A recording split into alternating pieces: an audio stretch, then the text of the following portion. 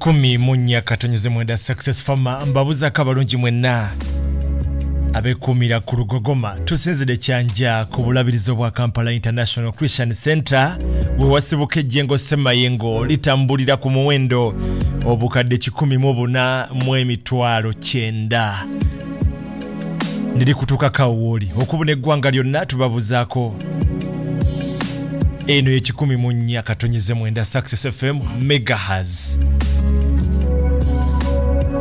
program Discovery ndine banange abaluweero Valley Mixed Day and Boarding Secondary School somero dungi lisangibwa wano Luweero mu Lukoolaawo Luweero Town Council ku Kampala Gulu Highway somero dungi nnyo abaana bayita bulungi nnyo era nga bagamba gwo muzadde bwabanga mutabani wo yayita bulungi ekyomusanvu oba sinya eyokuna ogenda mu kibiina ekiddako afunye basale namba isimu eri 0373 okumanya byonna wamu ne bannaffe aba Hallelujah Reflexology Health Solution and Nutritional Research Center basange wali Nambole Kito Zone B webakolerako okunywa Hallelujah Ginger Drink, Hallelujah Tamarind Drink, mpozi ne Hallelujah Banana Juice kebakoze mu tete omulondo akono kaba kajude potassium, calcium wamu ne sodium eminyo gye twetaaga mu mubiri gyaffe.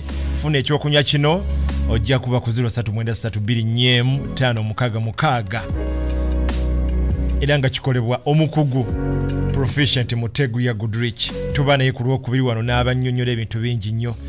Ennaku z'omwezi ziri lumu January 2011 era eddakiika ziri 214 omwaka gwa 2014 ennaku z'omwezi nga lumu January eddakiika ziri 19 ezise ku ssaawa 4 abangi mutidde mugamba yi yabiri coding atuwadde bikadde gwe kalenda yo bw'osoma kati ekugamba nti leero 11 ogw'omwenda 2021 abatuuliriza bwe zaabadde ssaawa 6 ez'ekiro ekyakeesezza olw'omukaaga luno balirwana baffe wali mu ggwanga lya Ethiopia babadde bayingira omwaka gwabwe omupya kiyite New Year's Day era luno luyitibwa Inkwatasha ENQUTATHA Inkwatasha lwe lunaku luno oluggulawo omwaka gwabwe era bo bali mwaka gwa 2014 fje tugambira nti tuli mwaka gwa 2021 mu Ethiopia bali mwaka gwa 2014 baguyingidde kiro kya leero kati wano ezaffe ziri ennaku z'omwezi 11 ogw'omwenda 2021 mu Ethiopia lumu January 2014 kalenda yaabwe gye bagoberera yanjawulo nnyo era mu Africa bokka be bagirina ggwanga lya Ethiopia kalenda yaabwe ekolebwa emyezi 13 bagikopa mu bannaffe bali Abamisiri oba mu Egypt omwaka gwabwe gulimu emyezi 12 era nga balina emyezi 13 nga emyezi 12 girina ennaku 3 kati awo okwatira calculator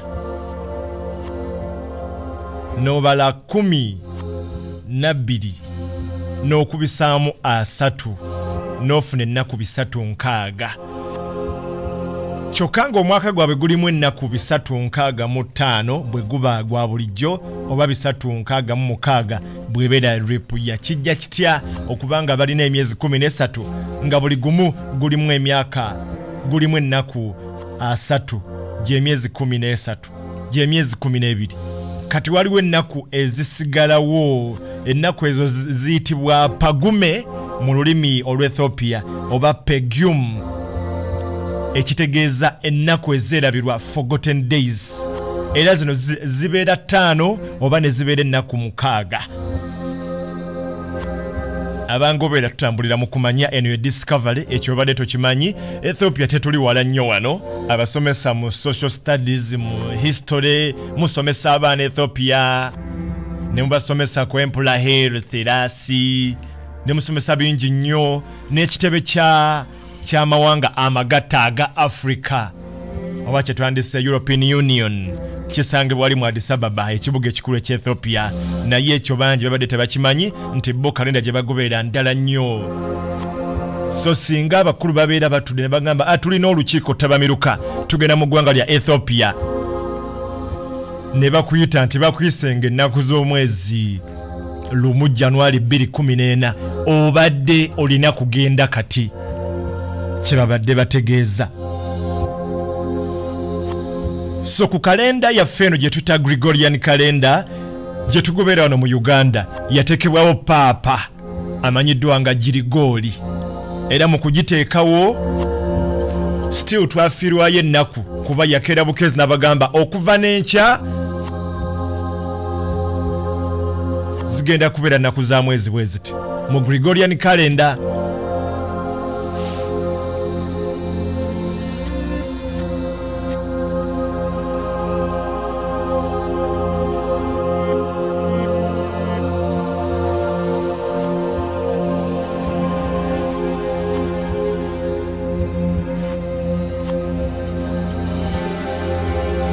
So twafiirwa ennaku nga 11 beddu 11 days mu mwaka ogwa September. Ezo tetumanyi waje zaalaga kubanga nkugambye paapa yakeera bukezi n'abagamba babuulire okutandika n'olunaku olw'enkya zigenda kubeera nnaku z'omwezi bwe ziti.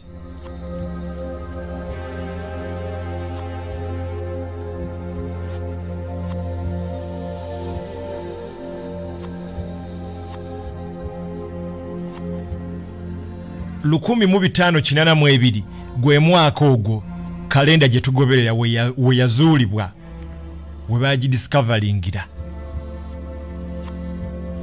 1582 mu mwaka gwa 1582 bava mu kalenda gye twali tumanyi nga Julian calendar eya Emperor Julius Caesar ne mutabani we Augustine Caesar.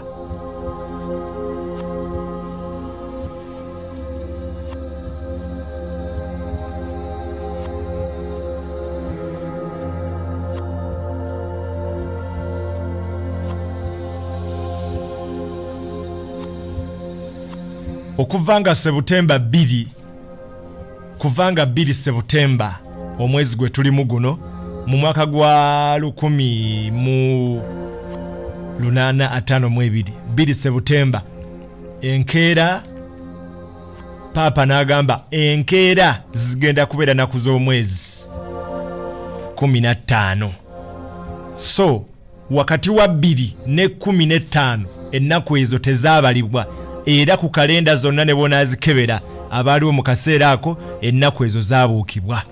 Awo tuvuddewo kati bannaffe bano mu Ethiopia kalenda gye bagoberera bwe lubeera lunaku nga luno 11 September ewaabwe babeera bayingira omwaka omupya.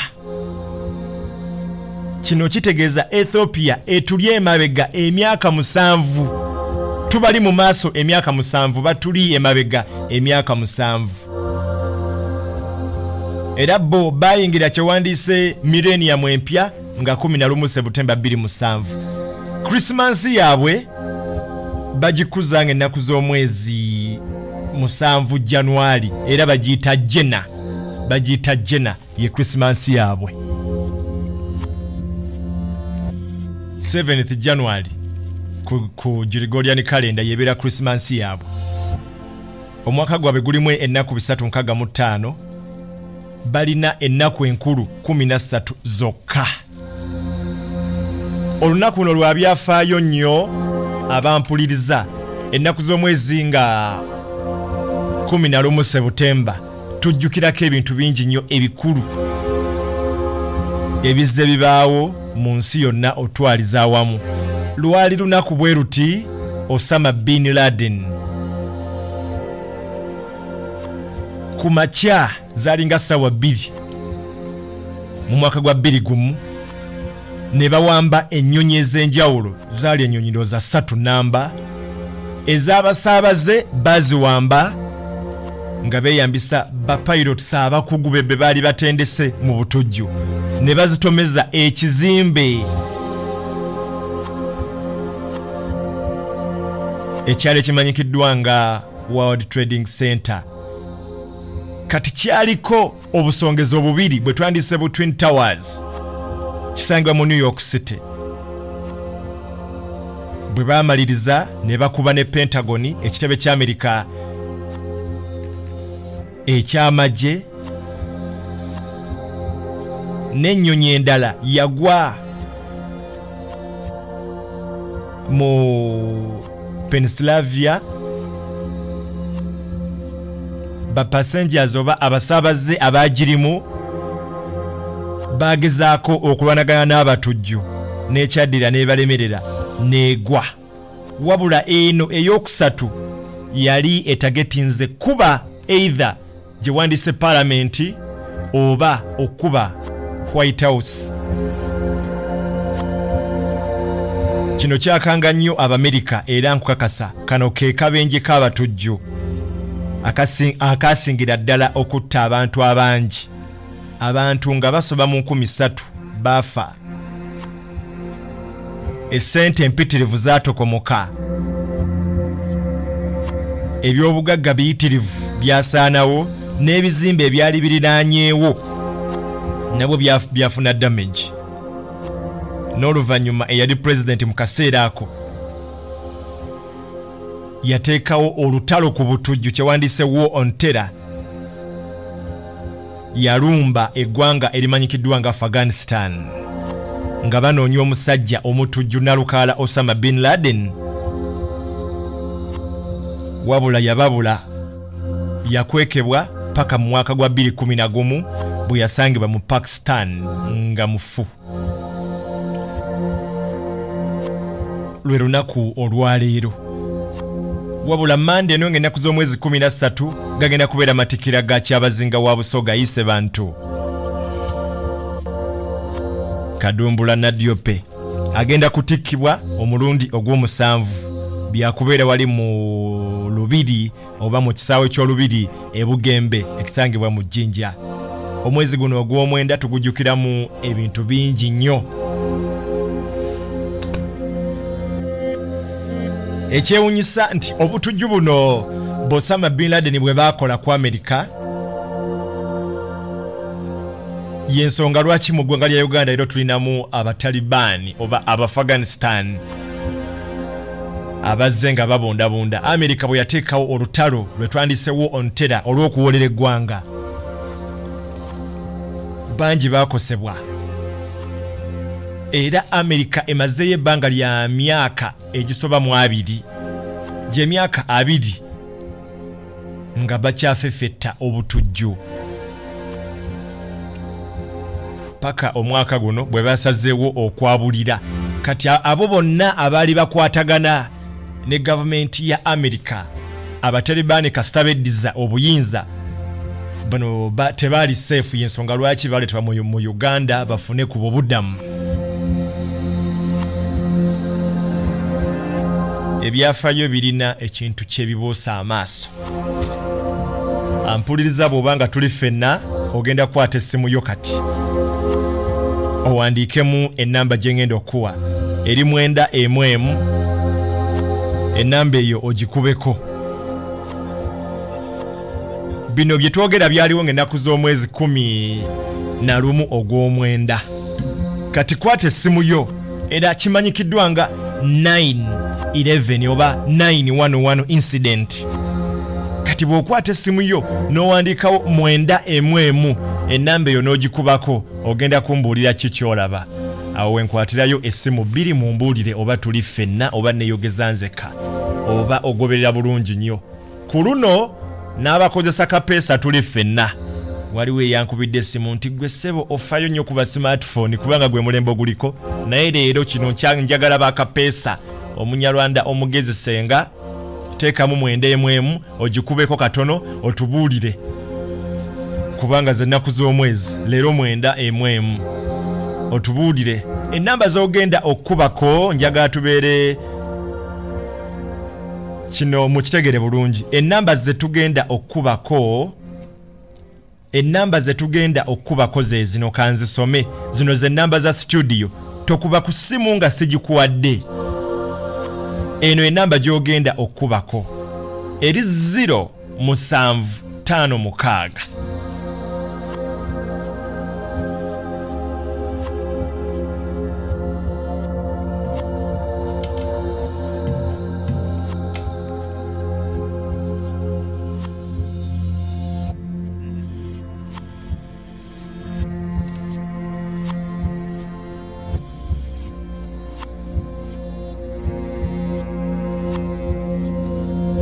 Tuli ffenna tuwulirize bulungi ennamba za studio.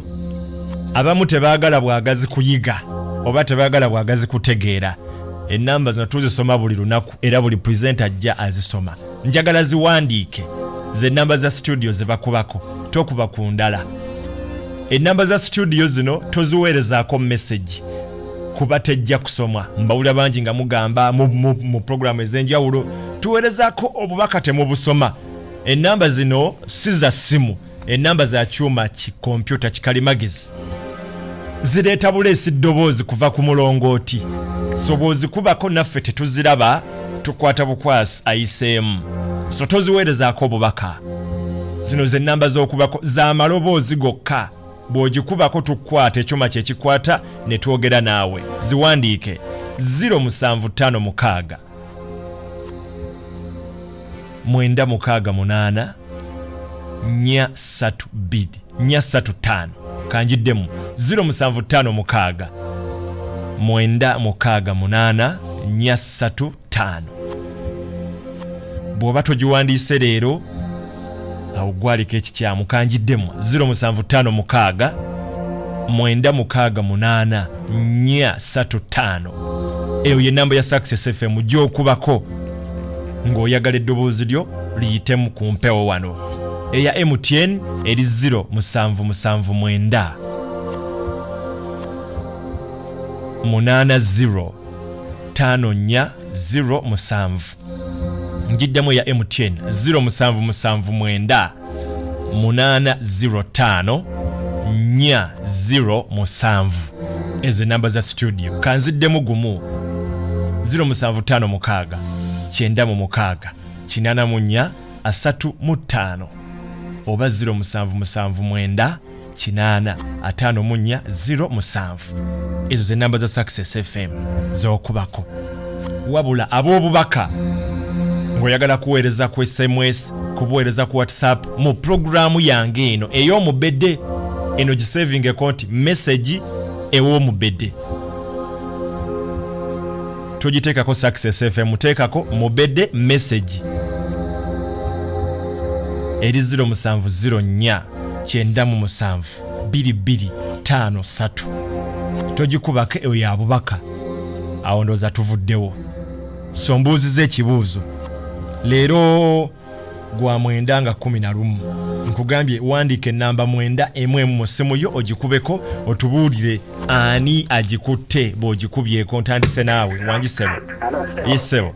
Ono Pinkoto ni Kawempe. Otyo. Inamba eno ngikubyeko emergency number. Okay. Yes sir. Bw'ogikubyeko egenze wani bagikutte? Esebo. Bamisanya yasokuwe kitintale. Esebo. You call your King 100 and the telephone number you're calling is not available at the moment. Okay, Success. Wanji. Enamba eyo esebo. We nawe balikuuliza. Amanya ndetama gyoseze no bali. Enamba wendikubyeko. Tebagikutte just emergency number muvinde tedo. Erese emergency number. Kansembeyo naawe. Esebo. Kale naawe gye baliko. Nze Mike ene kyali. Otyo. Number wendikubyeko. Nito the emergency number say emergency number. So tutegede nti mwende mwemwem emergency number. Yafuuka ddi emergency number. Era lwaki obutujju buno obwatuukawo ku ggwanga lya America bwatuukawo ku lunaku luno olwa 911 kyokka nga ne namba ya poliisi ya emergency eri 911 tukitegedde emergency ye namba ya poliisi so osobola okuba ku 911 negenda ku poliisi oba n'okuba 999 negenda ku poliisi oba n'okuba ku 112 zonna emergency number kisinziira department kyoyagala fire water n'ebirala.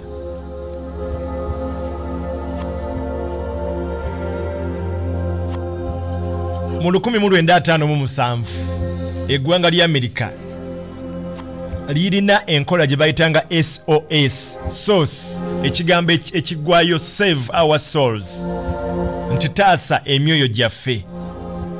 Poliisi yaliwo kuva dda biwandiise ba sheriff naye nga buli kitundu kirina poliisi eyaayo nga bw'olaba nti ffe tuli Kawempe tulina poliisi ey'Ekanyanya Komambuga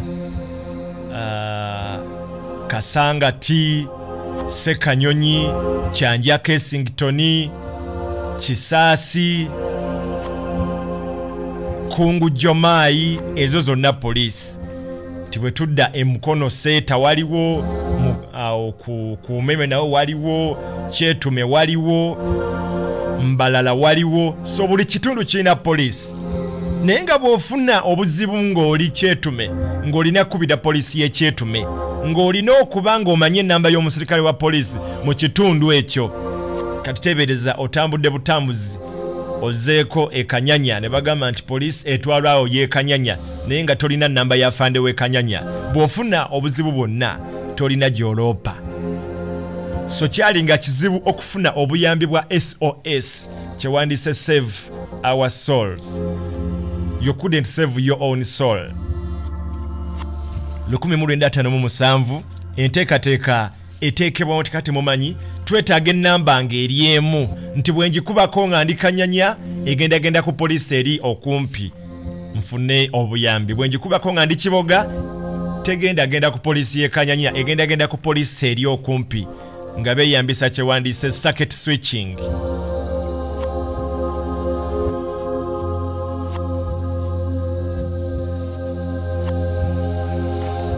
Waliwo kampuni bingwa ey'amasimu nga bw'olaba nti mu Uganda tulina ezaffe ez'amasimu newankubadde ate ezimu ku zo zibba bannayuganda zibba bubbi. Nawuliddeko n'emu eyagudde bagiyita njerabidde erinnya byagiremeredde yabadde edduka ng'edduka ne ssente zaffe jjukira tubaddeko n'obusente ku mobayiro zaabwe abala layini zaabwe tubadde tuzikozesa ku WhatsApp abala tubadde tukozesa ne intaneti yaabwe nga twasasula mwaka mulamba kati badduka nnyini balagawa. UCC yabagambye temwina gye mugenda paka nga mumaze kusasula ababanja bonna. Ekyo nno kibeere kyakuyiga eri kampuni mmwe ez'amasimu mwenna ekyatuuse ku oli n'ewammwe kijja ku bye mwatandise okukola kijja.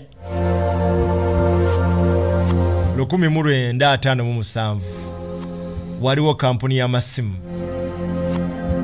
eno mu kusooka yali emanyikiddwa nga Bell Lab naye yajja ekula n'ekyusa erinnya n'efuuka American Telephone and Telegraph Company osobola giyita AT&T ngeno ye bingwa nga yesinga zonna.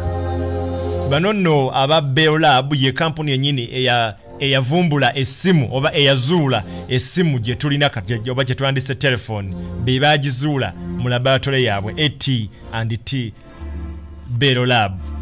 So kigwayo American Telephone and Telegraph Company.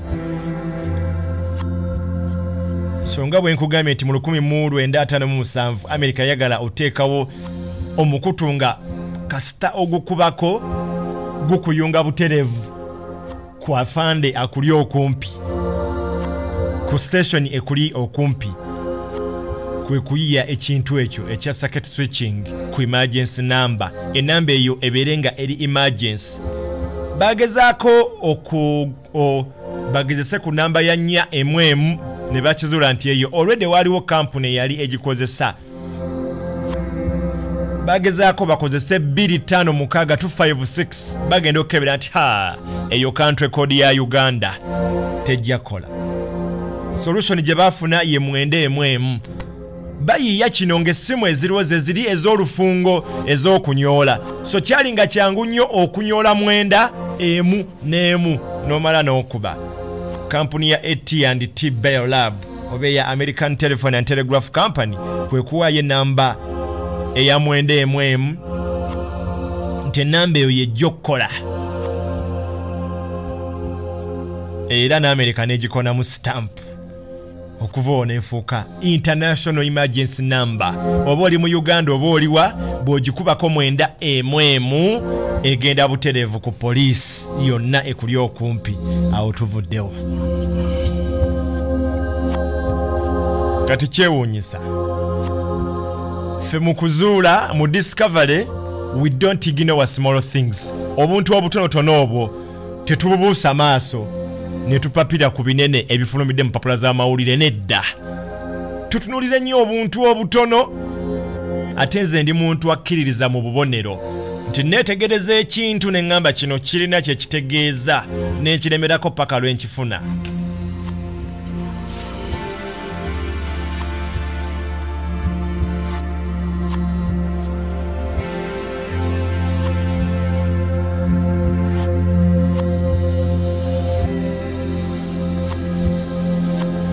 Bw'ompulira nga nsiriikiriddemu mba nnina akabonero kennoonya kati ssaawa zino waliwo kennoonya kendaba nga kayinza otukolera bannange.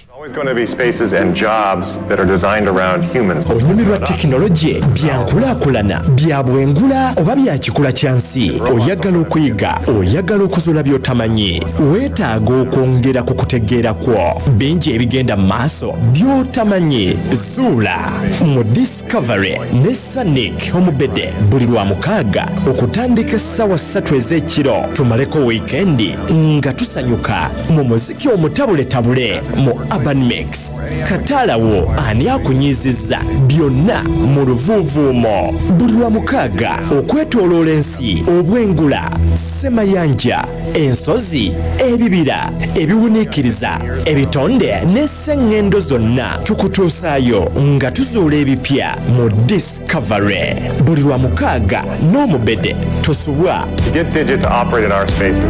These robots need to not necessarily. Bino byebipya Success TV byekuleetedde okutandika ne wiiki eno. Oli mwana wa buwala wulira bino. Olina eyakola ekiri wamusonyiwa oba olindiridde kuwoolera ggwanga. Obujja ensaalwa sako kwesasuza tebikola omulamu w'abantu essanja zino. Naye abange obadde okimanyi nti essanyu lyenna maddala tulijja mu kusonyiwa. Leka naawe negataako ku Success TV Uganda olw'omukaaga ne ku Sunday saa 2 ez'ekiro nga tulaba the MV card kajjudde by'okwiga kagenda kutuwoomera kasufu kamala nange veje ranage ow'ekyebemba omwava alina plan wanowuka ku Success TV Uganda. Oh my, the MV card. Kati tosuba obuzannyo bwo obunyuvu ku Success TV ne VJ Ronage ow'ekibimba omwava alina pulaani atalina malala. Kati osobola okufuna Success FM mu kitundu kyonna, ku mikutu gyonna era mu nsi yonna n'emitala w'amayanja ku smartphone ng'ofuna Success app ku Google Play Store. Noonya gw'ogyefunire naawe ojooke nga bw'olumya abayaaye. Noonya Success Radio Uganda tujooke. Bino byebipya Success TV byekuleetedde okutandika ne wiiki eno. Prison Break Monday paka Friday sawa 2 ez'ekiro. Rational Life Monday paka Friday sawa 3 ez'ekiro. N'akakole akanyuvu ka Mine Monday paka Friday sawa 9 ez'akawungeezi. Olwo ku weekendi tukusabuleka MV code Saturday ne Sunday sawa 2 ez'akawungeezi nga bwogerere mu maloboozi g'abavijja abakenkofo abatawoggana abatageegenya abali ku nakyo ate nga kye bakola bakitegeera. olukiiko luddukanya essomero erya Luweero Valley Senior Secondary School n'essanyu lingi liyozaayoza abazadde mwenna ku lw'abayizi bammwe abaatula ekibiina ekyomusanvu mu masomero ag'enjawulo ne bayita bulungi ebigezo byabwe. Kati Luweero Valley Senior Secondary School eyita abayizi mwenna buli yafuna first grade okuva ku aggregate 4 okukoma ku 6 nti ofunye hafu basale ku ssomero lino erya Luweero Valley Senior Secondary School era nga tulina on A-level abasomesa batendeke tetusosola mu ddiini yadde buli kimu kirungi y'ensonga lwaki n'abayizi baffe bayita bulungi. Kati ku ebyo twongeddeko vocational skills training mwe tusomeseza bino tailoring and farming, soap making and IT, business and financial literacy, religious education and values nga kwotadde sports and performing arts. Era omuyizi ayize bino ava mu ssomero nga n'omulimu asobola ogwetandikirawo nga n'empisa ze zijja mu bantu kyokka ng'ebya business ne technology byonna bitegeera okumalako mu nsene eya digital. Abayizi 10 abasooka teri kusasula admission kyokka kuno ofunirako ebitabo black book 10 ennene ku bwereere. Tusomesa eby'omutwe omuyizi abanguke okube tusaako eby'emikono tuteeketeeka omuyizi okwekolera okumanya byonna kuba ku 033224 tusange kilomita 2 okuva Luweero mu tawuni ku Kampala Gulu Highway. Luweero Valley Senior Secondary School, education for the future.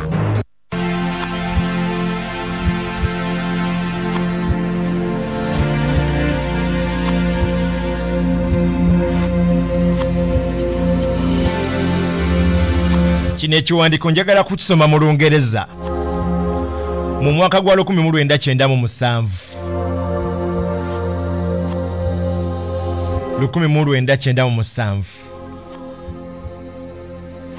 omusajja omu yatuula wansi n'akwata peni n'awandiika bino. Yagamba, in the city of New York versus Homer Simpson, a moment erodes the 911 attacks in the World Trade Center in New York, and not even Jean could explain it. There is a frame where there is a brochure that says New York at 9 a day, and behind the 9 are the Twin Towers. It looks like a 911. That one is a completely bizarre, strange thing, he says. In 2010, Bill Oakley, an executive producer on the show at the time, told the New York Observer that $9 was picked as a comically cheap fare. He says, and it will grant that it's ill, given that it's on the only episode of any series ever that had an entire act of the World Trade Center jokes. Kambiddemu mu Luganda. Twogedde ku ngeri emergency number gye yafunibwamu mwaka gwa 1957. Kati nenkugamba waliwo katuuni omusajja yakwata peni n'awandiika olugero luno ne baluzannyamu katuuni. Katuuni eno nefuluma mu mwaka gwa 1997. Wabula mu katuuni ono gwe baakola waliwo kapaati akalabwanga katuuni eno ekutte akantu kalinga kalenda nga kaliko ebigambo bino nga bigamba New York at $9 a day. Bwatyo bwegamba. And behind the 9 there are Twin Towers. Nti kakalenda kano ke yakwata kaliko ekigambo nti New York at ne basawo sayini ya $, n'ennyukuta 9. Kati emabega wa 9 eno ne bateekayo ebizimbe 2. Ebizimbe bino ne bikola shape eya MM. Ebizimbe bino bakozesa Twin Towers ze twogerako Osama Binladed ze yakuba. Katika filimu kano kafuluma 1997. Wandyebuuzizza lwaki mu biwandiiko byonna frame eno eya katuni gyengenda okubuulira bakozesa enamba ya 9 ne basawo ekigambo New York waggulu, wansi ne bateekawo $9 ne bongerawo obuzimbe bubiri buli obwa Twin Towers 1997 nga wakaita emyaka mitono, that is 21, ekintu ne kijja kibaawo ku lunaku nga luno nga 11 ogw'omwenda ne kibeerawo mu New York, ne kibeerawo ku World Trading Center.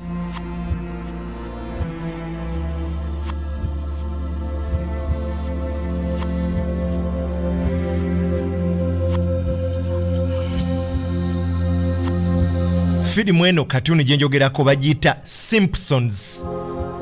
Gwangoberera nga oli ku mutimbagano era nga olina ne smartphone, ngenda kuterayo ekifaananyi kino kyembadde ngezaako okunnyonnyolera bannaffe abatanaba kutuuka ku digital.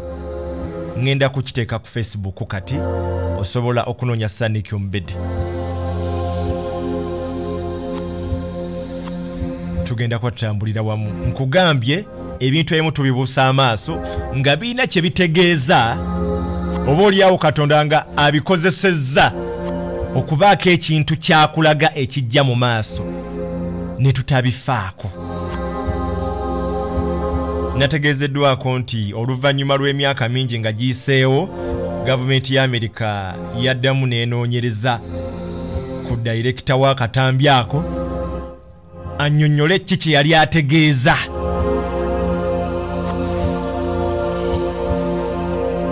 Naye nga kiri too late, olwedde abantu baafa. So ekyatuukawo ku Amerika ku lunaku luno kyali kyalagulwa mu katuuni emyaka mingi nga tekinnabaawo. Katuuni ezo bangi baaziraba naye teri yafaayo kwetegeeza nti binaaba n'amakulu.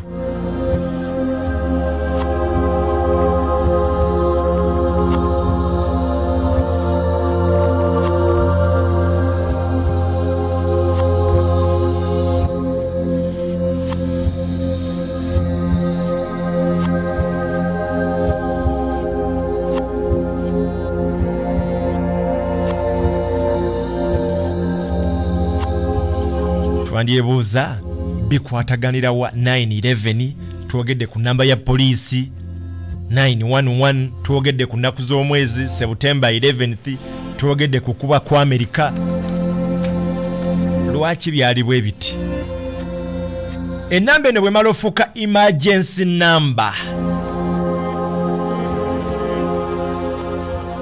efuuka too usual,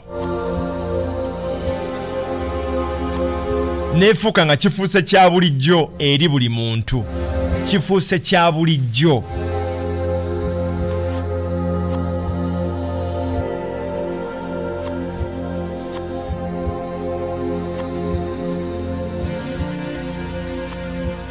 Abatujju bano bwe baali basetinga ebintu byabwe tebaakozesanga amasimu baagakozesanga, era essimu zonna zaali zitrackingibwa mu ggwanga lya Amerika. Paka kati si mu Amerika yokka ne mu Uganda wano bingi bye twogera ku masimu bitrackingibwa.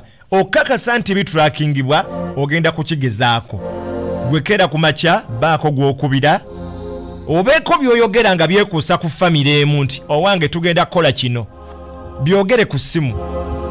Just kigezesa ekokera ku makya baako gw'okubira omugambe kaakati nina bomu 5 tugenda kuziteeka wano, ng'obyogera ku ssimu. Eddakiika tezijja kuwera 5, awo wennyini woonaaba oli drone wejja okukimira. So ekyo kiri known. Communication system zonna okubeera secure n'okugezaako okwewala ebikola by'ekitujju wo ontera kiri nomo bweba birondoolwa. Mu mateeka tukiyita tapping, naye mu bumenyi bw'amateeka tukiyita eavesdropping, so n'okiyita spoofing, okulumika. So essimu zonna zirumikwa. Mbuuza, Amerika ku maanyi gaayo teyalina busobozi kulumika ssimu z'abatujju bano ze baakolanga gye baakozesanga abatalibani be bapulaninga September 11 attacks oba kitwandise 911 attacks. Buli kimu enkwe zonna bazirukira ku masimu wabula balina ekigambo kye baakozesanga ne kifuula communication usual bayogeranga boogerawo kimu bibiri. If anything goes wrong, we shall call 911. Police will come to rescue us.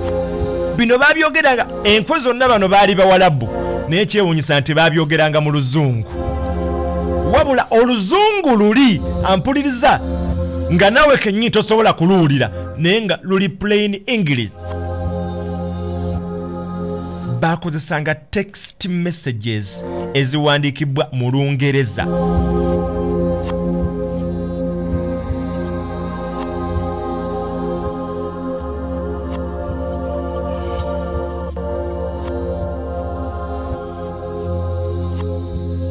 Ekigambo, if we face any problem, any challenge, we alert the police. Police will help us. We shall just call 911. Police bwe yawuliranga ekyo, we shall call 911.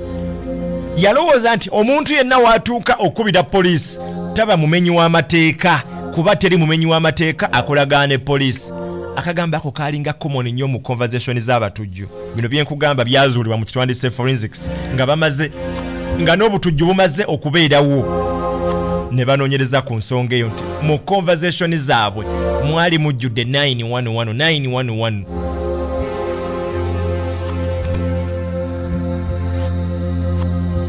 Kino kyaleetera poliisi okulowooza nti tebalina buzibu newankubadde beeyambisanga nnyo text messages ezaali ziwandiikibwa mu lulimi oluli fabricated.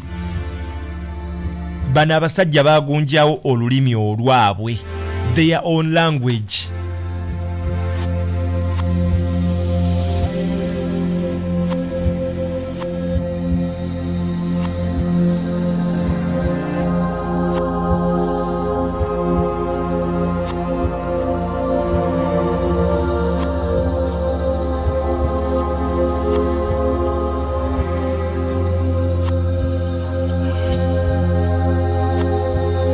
Newankubadde esimu zonna zaali zirondoolwa nga zirumikibwa ku lw'ebyokwerinda kino tebaakifaako balowooza abano tebalina buzibu. N'olwokuba nti 911 yali eri common number nga bw'ogyogerako bamanya poliisi. Ze zimu ku nsonga lwaki Abamerika baakubwa okutwala ebintu for granted.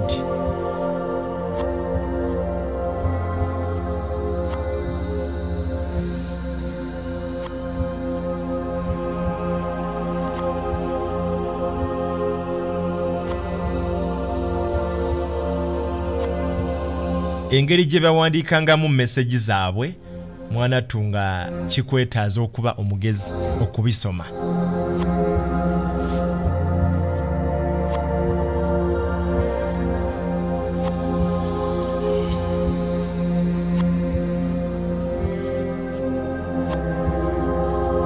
Noonya ngeri gye nnyinza kinnyonnyolamu tubeeko naffe kino tukiyige tulabe nti singa twali b'Amerika mu kaseera ako twandisobodde okwetaasa ne tusoma ebiwandiiko by'abatujju bano. Tunuulira ku ssimu yo kuliko epeesa lya hashi n'epeesa lya star kamunyenye ne kadaala n'ekifaananyi kye njogeddeko maze okituusaayo gye kiri nnyo ku Sanik Ombede ku Facebook. Kyetegereze bulungi. Kyekivudde mu kapaati ka katuuni ako ke twogerako. Simpsons nkitaddeyo bulungi nnyo. So kikebereyo ku Sanik Ombede ku Facebook. Tube nga tutambulira wamu. Bw'omaliriza tugenda kwata pen. Si bya mpaka naye tugenda kuzikwata. Bw'okwata pen yo ogenda kuba nga bw'olaba hash ku ssimu yo bwefaanana akadaala kale kuba obuti bubiri bw'omala okubukuba obuyiseemu n'obulala bubiri kuba obuti bubiri bw'omala obuyiseemu obuti bubiri obulala. Kino bakikola kubanga be baali badiringa nabo bennyini baali tebategeera Luwalabu nga balina kuliziganya mu Luzungu okukikwasaganya obulungi ddala.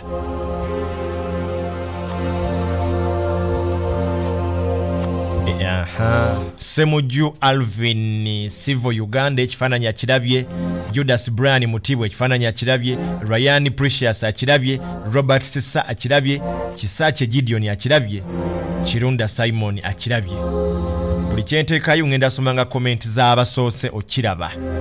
Waswa Timothy, Kirumira Mubaraka, Mukasa Bosco, Robert Sa, Mwambazi King Fahadi, Lameke, Kenneth Keith, Rogers Walakira, abo tutambulira wamu nabo.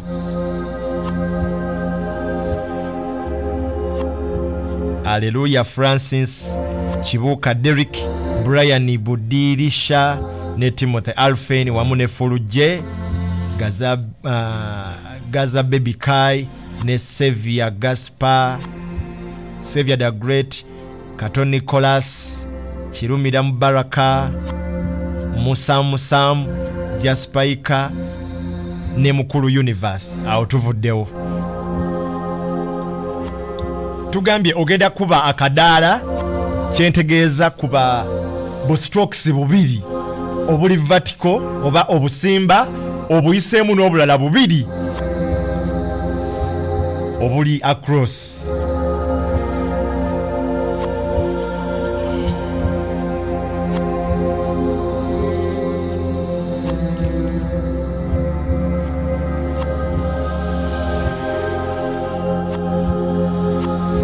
Bw'omala okuba akasooka kuba n'akookubiri bubeere bubiri nga buli ku layini y'emu, twongerewo akookubiri nga tekeekutte kasoose.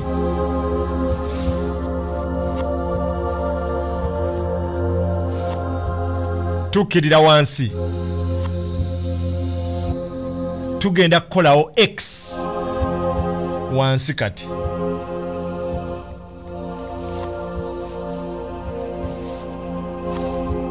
Oyongerewo ne X ey'okubiri. Basobola batyo okweka message zaabwe nga bo basobola ozisoma naye nga Abamerika bakagezemu nnyo tebasobodde kuzisoma. Bwe tujjukira mu audio sematalo ezasooka Abajamani balina enkola yaabwe ey'okuwuliziganya nga beeyambisa ekyuma kyali kimanyikiddwa nga Enigma machine. Enigma kino ekyuma basomesa history abasomesa bamwe naye tebakyogerako. Singa si kyuma ekyo oyo sematalo teyandibaddewo. Ekyuma ekyo bakikozesanga okukasuka obubaka. Abajamani bo nga basobola okubusoma naye nga abalala tebasobola kubusoma. Ne mu kulumba Amerika abasajja bano abatujju baweerezanga obubaka bo nga basobola okubusoma. Abamerika n'amagezi gaabwe babuyitangako buyisi nga bagamba obwo tebulina makulu.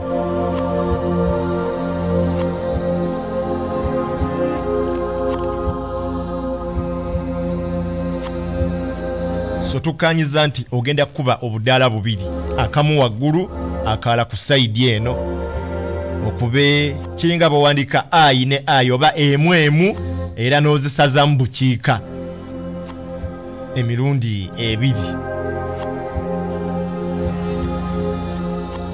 Tube n'obudaala bubiri, buhashi bubiri, wansi tubeereyo ne busita bubiri naye nga tukweseza XX. Kati bw'omaliriza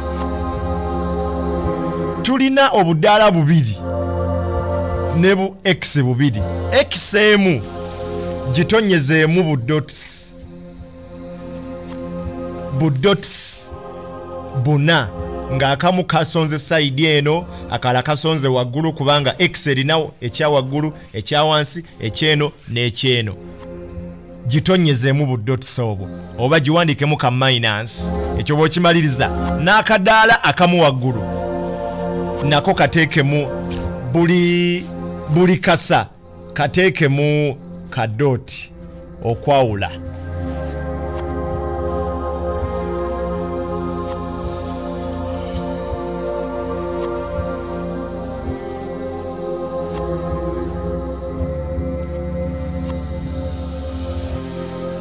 kati waliwo betulese tugenda kukola tutya bwe mba nga nkulese nga tetuli ffenna nga tudduse nnyo ogenda ku Facebook ngenda teekayo ekifaananyi kubanga nange wano byenjogera era nange mbikuba siragira mmwe mwekka bw'omaliriza buli ssa lyolaba tuli ku budaala ogenda kuwandiikamu ennyukuta 26 ezikola walifu y'Olungereza ABCD buli nnyukuta etuule mu kifo kyayo sooka kujjuza budaala buli kasanga wagendawo ennyukuta emwemu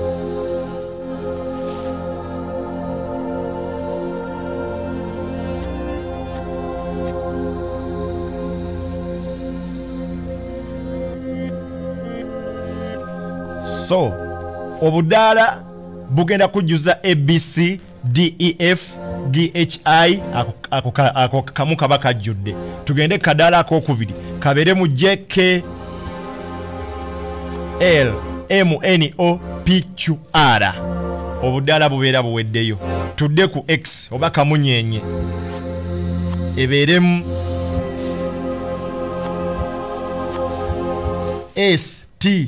S waggulu T ku kkono V ku ddyo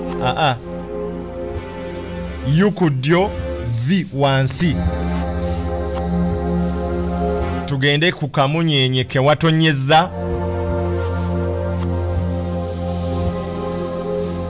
waggulu wabeereyo W ku kkono wabeereyo X ku ddyo wabeereyo Y wansi wabeereyo Z okakananga walifu y'Oluzungu yonna eweddeyo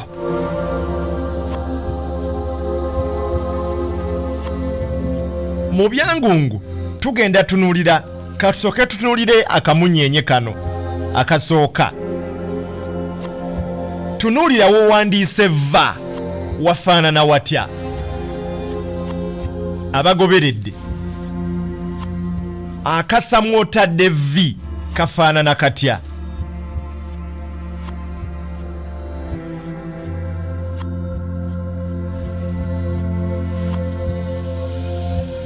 simanyi oba tuli ffenna tunuulira wootadde viyo otunuulire wootadde wafaanana watya nga wootunuulidde wokka wakoze kikula ki wakoze shepu ki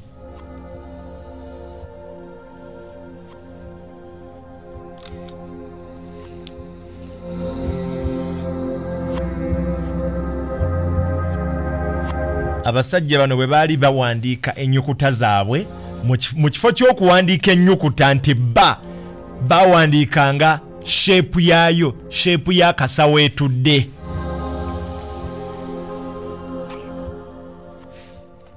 wangi sebo kati omubere wangi taata wali awantu kakati okozesa nnyo olulimi Oluganda naye kati mulimu abaffe tetumanyi ki Luganda bulungi ye sebo kati wandibadde okozesa ku olulimi Oluzungu ne lutegeera bulungi okay yesebo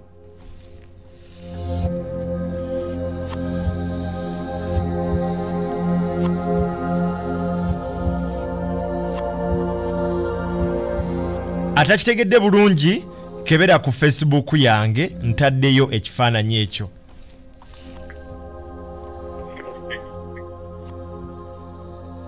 yesebo esebo okay okay webale nnyo kunsiima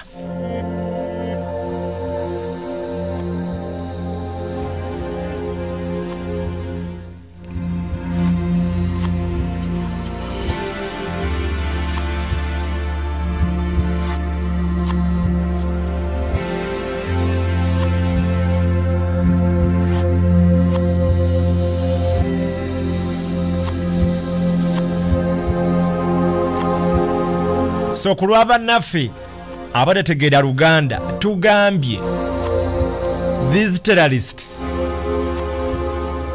they used a public method of communication which was highly encrypted so that the authorities could see but they couldn't interpret, not even to understand, so they decided to ignore.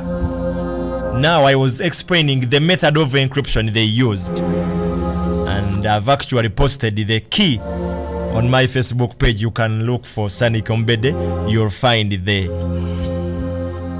picture right now. It is there. Hello. Yes, sebo. Mbede jebale koste. Kale nawe jebale. Ano bamwise Osike Mutungu. Otyo. Imempereza yo sebo. Tweyanziza nnyo. So tujja kusiima edda akadde kano kasooke tukawe abo abakoze kye mbagambye. Ekifaananyi ekyo nkitaddeyo kyetegereze bulungi olabe bakozesa batya. Now singa tuba tuwandiika ekigambo Twin Towers, ngenda kuterayo engeri gye bakiwandiikamu nga ne bwewandibadde ggwe ne bwewandikirabye tewanditegedde nti bategeeza tugenda kuba Twin Towers. Bakiwandiika bati. Linda mu katono.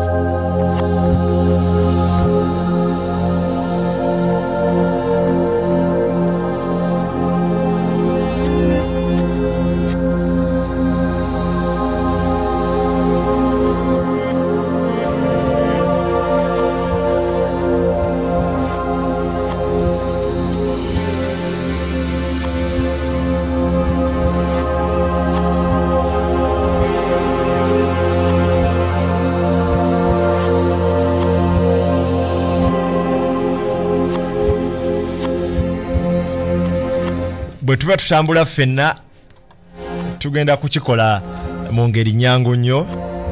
Gwali mu timu Discovery kyangu nnyo gy'ogenda okuyitira. Gwali ku Facebook ogenda kufunayo ekigambo ky'owandiika nga kyekuusa ku butujju, oba bomu, oba Twin Towers, oba ku White House. Okiwandiike mu ki eyo gye nkuwadde, okituteerewaawo kikube ekifaananyi okiteekewo otugambe aha kino kyempandiise. Oba oliawo naffe tujja kulabuka bw'onalabe ekintu ng'ekyo ngamba okay. So nze kyempandiise kati mpandiise Twin Towers era ngenda kukibateerayo kati mubeere nga musobola okukitegeera bulungi nnyo. Mukope ku ekyo muwandiike n'ebirala. Buli awandiise ekituufu ngenda kumusoma, n'agezezzaako ngenda kumusoma.